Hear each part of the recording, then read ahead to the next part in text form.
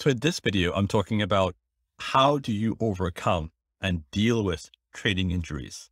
Now, unfortunately, as safe as weight training is, there is always the nagging specter that there's a possibility that you could get injured. Sometimes injuries happen from completely chance accidents, and sometimes injuries happen completely outside of the gym, but they affect your ability to work out. And the question is, how do you overcome these injuries? Now I'm going to talk about one particular injury that I sustained when I was in my early 30s and in a place where I thought for certain that my career was over.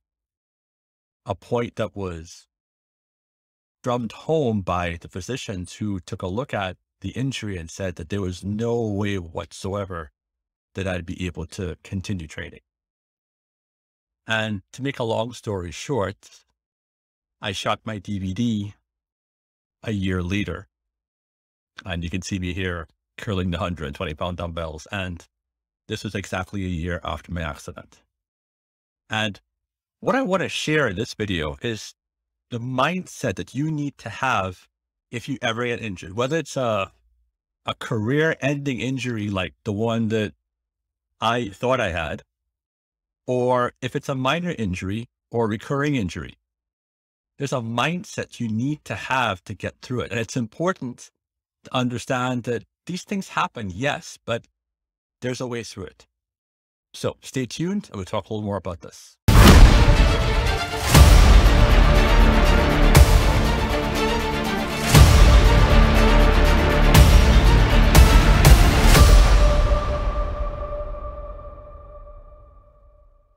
So in this video, I'm talking about how do you deal with and how do you overcome training injuries?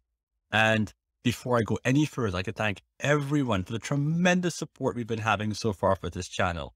And do be sure to like and subscribe and hit the bell as well, so you'll be sure to get all the new content as it comes out. And we're putting out a lot of content on a weekly basis, so do stay tuned. And thanks again. So I was talking about the cervical vertebrae herniation that I suffered from a freak accident that happened to me in my early 30s, where I was at a cable crossover machine curling 250 pounds, the full stack, and a 220-pound man who was doing pull-ups right behind me fell and hit me in the neck as I was at the top of pulling up all that weight. His elbow smashed into my neck. And I remember this overwhelming flash of pain that went all the way from my neck down to my fingers. And I must have been in a state of shock, because as much as I was completely surrounded by this blinding pain, I kept on going and got 2 more reps before I put the weight down. And it was when I put the weight down that I realized that I literally couldn't move my neck and could barely move my arms. The degree of pain was excruciating and almost indescribable. And one of the hardest things was going home afterwards and going to the emergency room, because being in a car, even the slightest jarring from a bump in the road would send a spasm of pain all through my neck, all the way down my hands. It was really bad. And I had this growing fear, this growing dread that this could be the end, that this could be the time when I no longer could do what I so loved doing.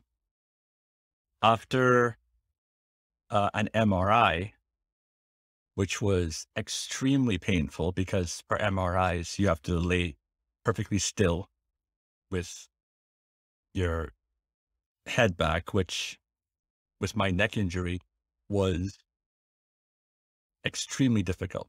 So much so that it took 2 MRI tries before they could finally get a reading enough to see what was going on. So what they found was that when I was struck, there was one cervical vertebrae that was pushed to the left and another one was pushed to the right. And because of that, had I not been as heavily muscled as I am and as I was, I could have been paralyzed. However, the continual prognosis and recommendations that I got from my physicians was that these are herniations and they're not going to go away, and that I could probably no longer hold any kind of significant weight in my hands, and that my weight training was essentially over.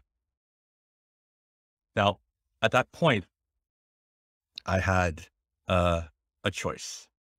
I saw very clearly what my choice was. My choice was, do I give in to this growing sense of despair, or do I work as hard as humanly possible to try to get back? And I chose to work as hard as humanly possible to get back. 2 weeks later, I was back in the gym, and it took me 2 weeks to get back to the gym because it took 2 weeks to be able to be in a vehicle or a subway where the pain that I felt from every movement was bearable. Not that it went away, but was bearable. And I started doing legs, and I did legs using only machines where I could use a pin because I couldn't load any plates onto anything at that point. I almost couldn't move my neck at all. I looked completely handicapped walking into the gym, but I did what I could. And I took comfort in the fact that at least I could train my legs. It may not have been the 500-pound epic squats that I was used to doing, but it was something. And I was grateful for just being able to do something. And slowly I was able to get to a place where I could start doing some really light upper body movements, really light. And I remember the boy I once was, who could barely lift the 45-pound bar. I remember how difficult it was the first time I went into an actual gym, and how heavy and overwhelming it was to try to lift that 45-pound bar. And I thought back to what I had become. I thought back to the fact that that boy had grown into someone who could bench press 405 pounds.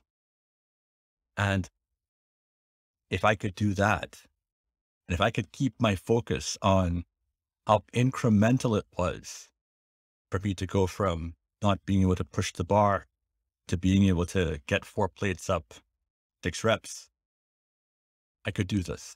All I focused on was gratitude for the fact that I'd been able to do so much in my career so far, and gratitude that I was still able to keep on going.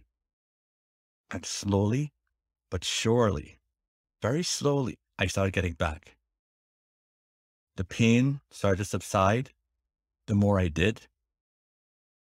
And I found that there were things that I probably could never do again. But there were so many things that I could do. And that's what I did. I kept on doing. And that's what you have to do. What you can do, you have to do.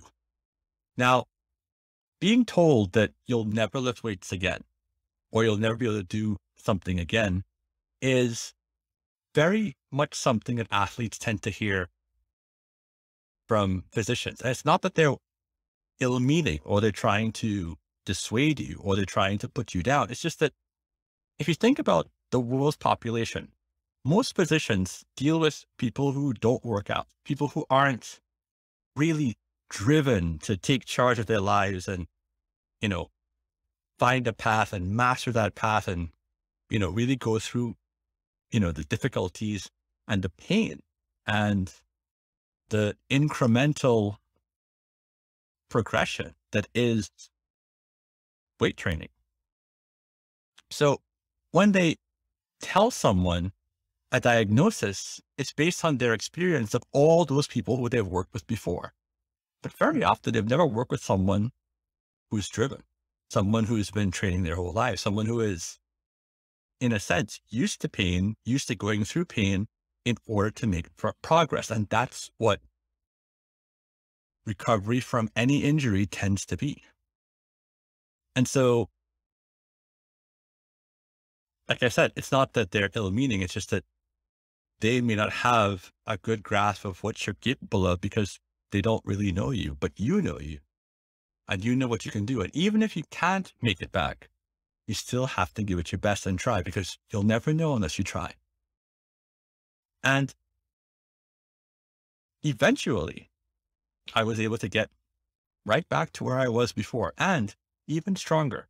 I think that, to be honest, my strongest days came after that injury because I paid so much attention to every exercise and so much attention to everything I was doing.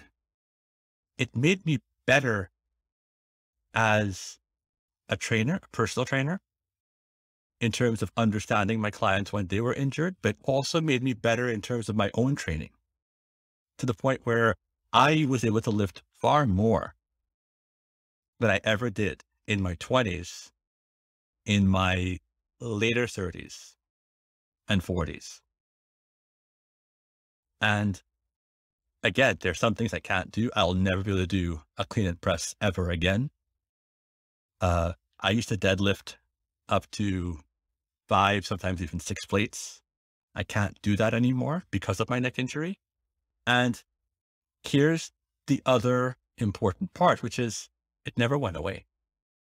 I still experience consistent pain in my neck, and have for many, many years. I don't talk about it because I don't like the idea of giving it too much lip service. I don't like the idea of empowering fact or putting too much attention on the idea that I have this lingering pain.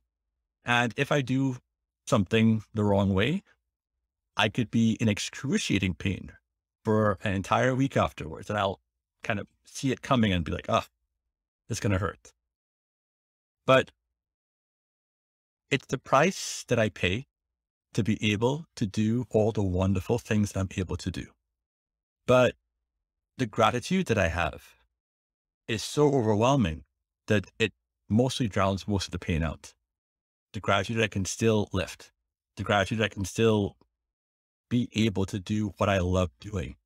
And Derek Walcott wrote, "Break a vase, and the love that reassembles the fragments is stronger than the love which took its symmetry for granted when it was whole." And that's exactly how I felt. When I suffered that injury, it made me really assess how much for granted sometimes I would take this wonderful thing I was able to do for so much of my life. And in finding my way slowly, agonizingly, incrementally back to be able to doing it, it was just like a broken vase that you reassemble. The care of reassembling it creates and should create an even greater gratitude, an even greater appreciation of what you're doing. And I think that it's the way back for most of us.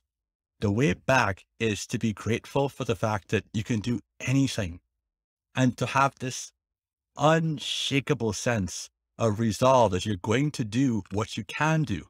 Now, if something hurts, you stop. And that was always my mantra. If it hurts, I stop.